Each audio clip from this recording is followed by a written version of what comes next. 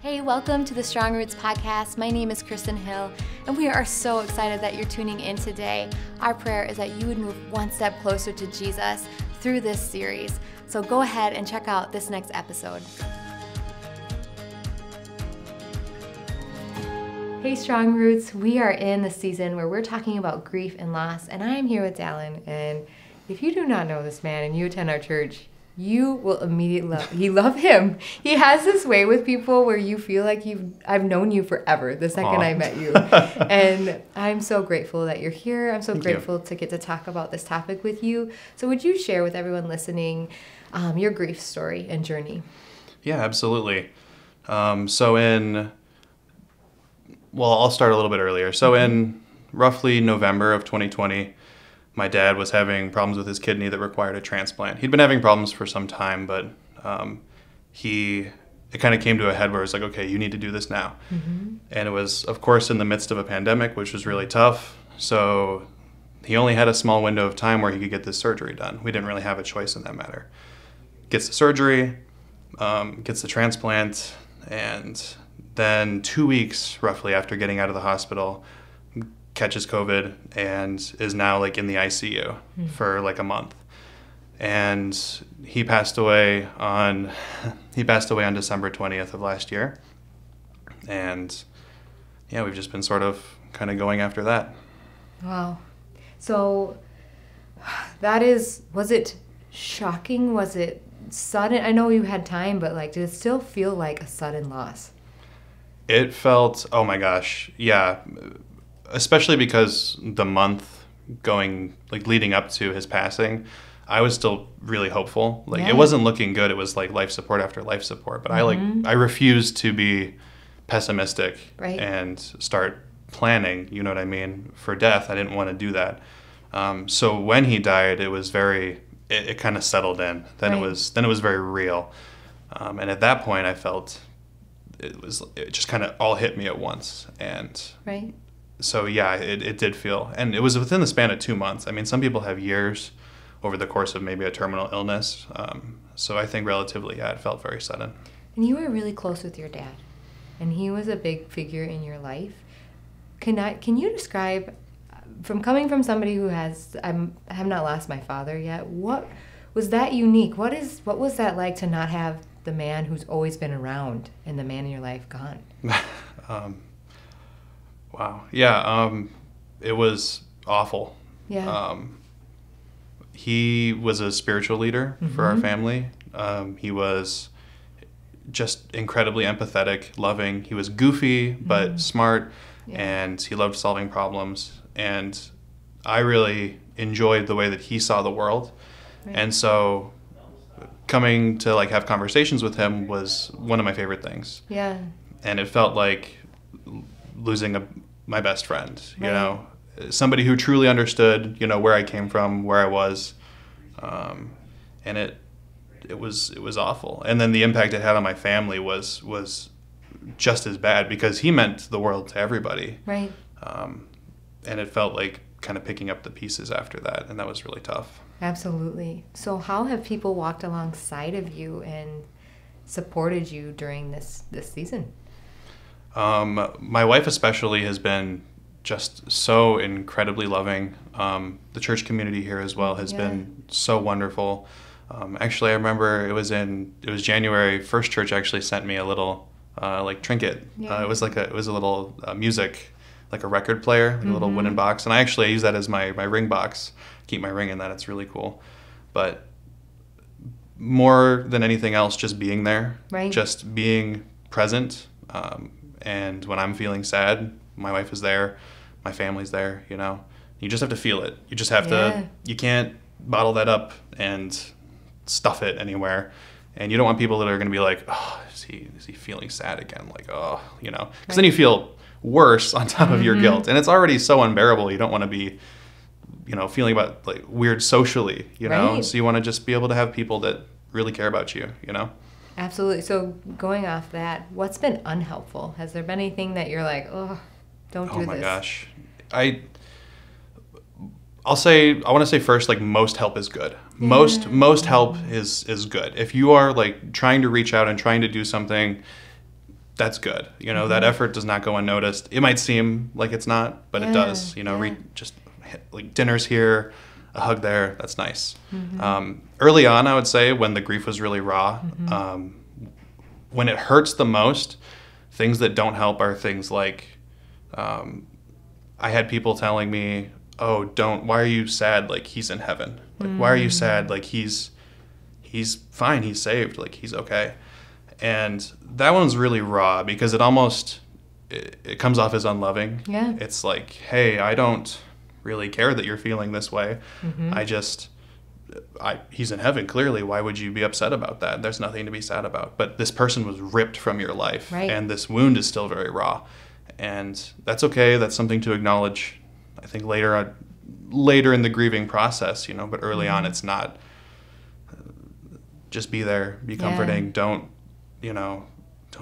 tell them how to feel. They're going to be sad, you know. How do you feel? Sad. That's the answer. Yes. And Jesus wept. You know, Jesus was sad. Yes. And he was God. He's perfect. Like, absolutely. And that a lot gives us, I'm so grateful that that's in Scripture. Yes. Because it's like, okay, that gives us like, it's okay to be sad. Right. Right. And it gives you perspective for your sadness too. Like, we're told that, like, we are partners with Christ in his suffering when we suffer. And it does draw you a little bit closer to Jesus when you feel that sadness and you realize on some level you're feeling a sadness that he felt or does feel for people that he loses, you know. At least, I guess it feels like that somewhat. I don't know. I think it is. I mean, when he lost Lazarus, right? I mean, he brought him back from the dead. Right. But he still cried. Yeah, exactly. You know? And or for souls that are lost. Yes, you know? Absolutely. So how have you changed? Has this changed you? Drastically. Yeah. Yeah. I feel as though it's like 2 time periods in my life, before I lost him and then after. I am 100% more trusting of God. Wow. Because if you question, let me say it this way. If you feel angry or upset, then that's not productive. It's saying, I wanted a different outcome for this situation, and I expected God to provide a certain outcome, and that's not what happened, and I'm upset about it. Right. It's like saying God is not sovereign. My will is sovereign, which is just not true. And it's forced me to kind of say, okay, when things happen that I don't agree with, there's a purpose to that. There is a reason for it. Absolutely. What do you need me to see, God? What are you trying to show me? What are you trying to help me learn? Why am I here? Why am I in this situation, you know? Right. Those are the questions that should be asked, not how could you do this? How could you hurt me in this way? Because that was never the intention. He's all good, you know? He would never do that to you. Did you ever have negative emotions? And because you're on for this at least, you're on the other side of like, okay, I trust him, right? Right. In the midst of the raw, maybe. Yes. This is like the first couple months, first 4 months, I'd say. How did you pursue Christ? How did you give it to him? What did that look like? Wow. Yeah. I wasn't angry. I think people talk about grief in a very rigid way. It's different for everybody. It's different based on the relationship. But I was very upset and asking why a lot. I was constantly wanting to know the reason behind what God does. I think he provided that, at least in my view. I think that what I really came away with that was death is used as a tool to help us reframe our eternity and reframe our lives. This is something that it hurts because God needs you to hurt to understand when he loses his children and they don't follow or they are lost forever. That's the hurt. Right. And if you feel hurt or upset about somebody in your life who's maybe not following Christ, or maybe you're not following, or maybe, you know, you could try a little harder, push a little harder. I think it just reframes that. Yeah, I don't know. Yeah, you know the promise that God says he will use all things for the good of those who love him. Right. Have you seen any good come from this? Yeah. In the beginning, no. I'll say this. Yes. I'll say in the beginning, it felt like everything was sort of just falling apart. But after that, my faith was strengthened. I was led closer to Christ. My marriage was strengthened because I started to focus more on that and make that a priority.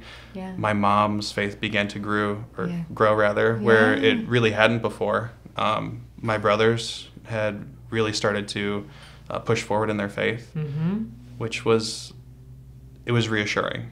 Right. It was this like token from God saying, hey, I know that this hurt, but here's these ways that I'm covering and that I'm showing you, like, there's still something good that's coming out of this. And your sister. Oh my gosh. Yeah. That's the huge goodness. one, right? Yeah. So for people, my sister recently chose to follow Christ, which was like the most amazing thing. Yes. And that was actually, I would say, a direct result. Yeah. A literal one-to-one. She was, I need to focus on this right now.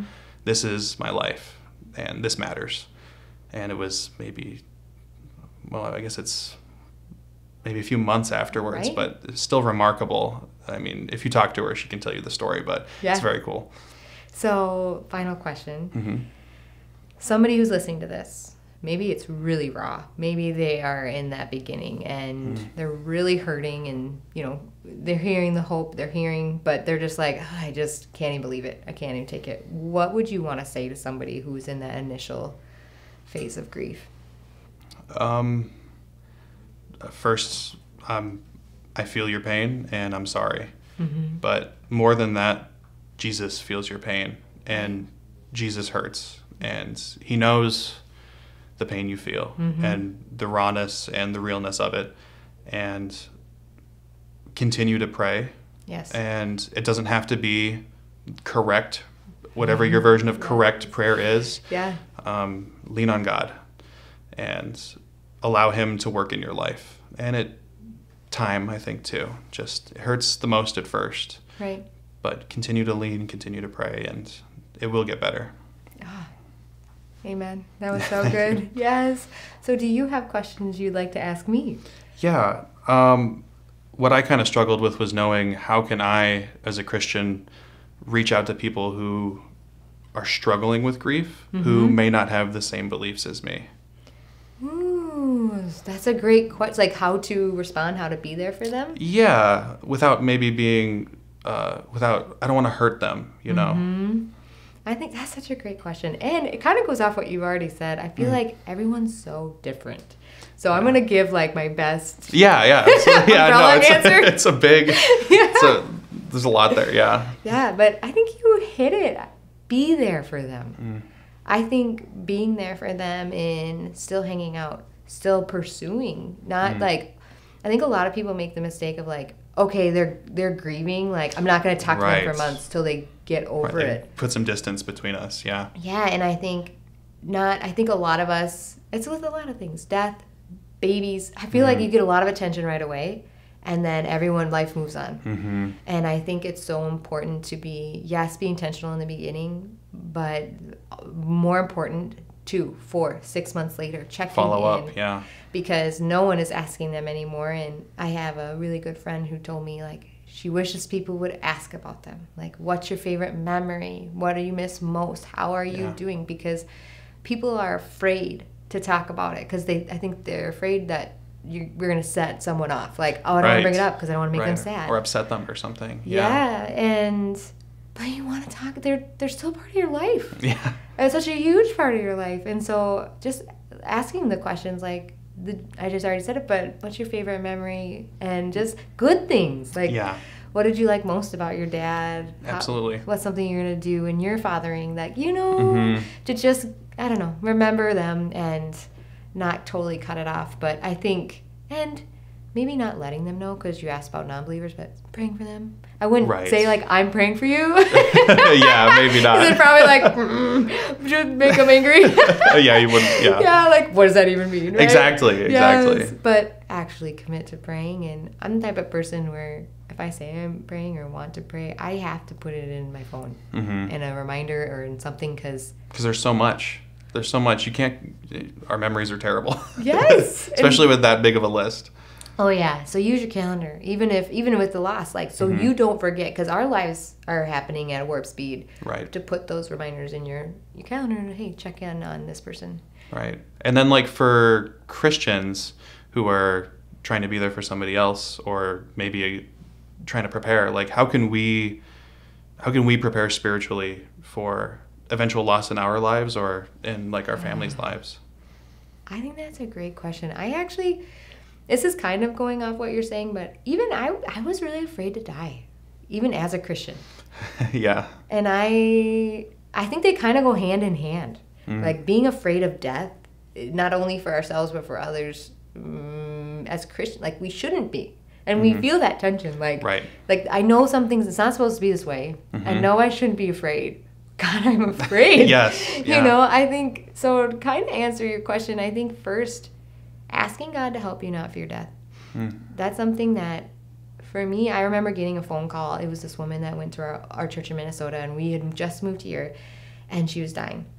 And she called me from the hospital, and she called me, and she was just like, I'm so afraid to die. And I remember that I had no answer. And I was just like, I'm afraid too. Yeah. Like, Yes. you know, I just was like, yeah, it's scary, you know, because Yes. it's as much as we're hoping for and longing for to be in God's presence, it's unknown. Right. You know, and there's changes, there's always fear of change. Right. If we're going to be really honest. Yes. So I think to answer your question simply is, from that moment forward, from that woman, it was almost God showing me like, you're so afraid of this, and we need to deal with this. Right. And every night before I went to bed, because I don't know what it is about being in the dark, it makes me think of death. Yeah, I see that. Yes. It's a weird, personal, weird thing, but like, and so that was when I would close my eyes and I'd be like, all right, God, I need you to help me overcome being afraid of death. And him personally, and I would say I am not afraid anymore. And I think me dealing with it personally has helped me lead other Christians and have compassion too, but to be able to pray alongside them, walk alongside them, and point them to eternity, because that is the only way we can not be afraid of death, is if we keep our eyes fixed on eternity. So Amen. Those are great questions. Thank you. Yes. Thank you so much.